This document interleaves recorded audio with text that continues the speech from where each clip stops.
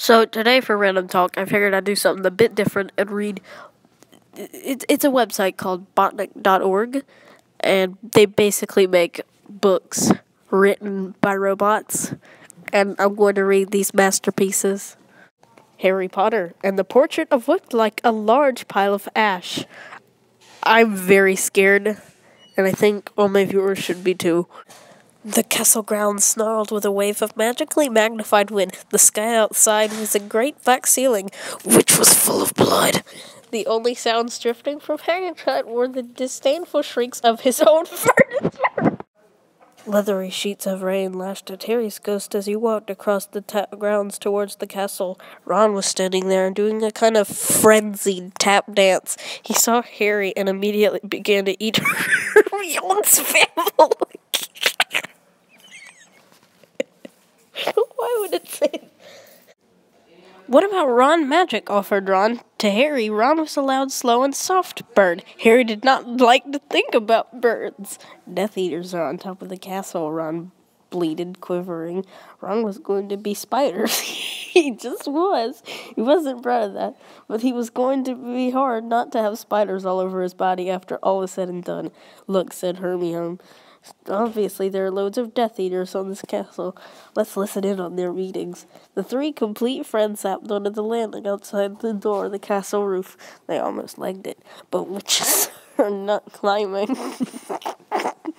Ron looked at the doorknob and then looked at Hermione. I think it's closed, he noticed. Locked, said Mr. Staircase, the shabby-robbed ghost. They looked at the door, screaming about how closed it was and asking it to be replaced with a small orb. The password was P.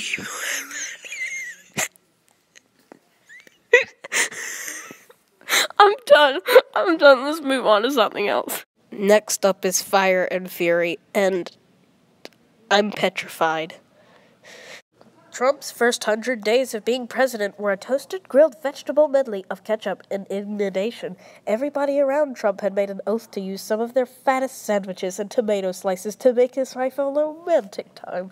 Whenever Trump wanted, he would command beef and a chief, and his bathrobe and his staff would have to get him a little bit of meat. Trump believed that power was grown by combining the new dipping sauces to make them crazy and cool, said one senior White House working class womanizer with ketchup in his eye.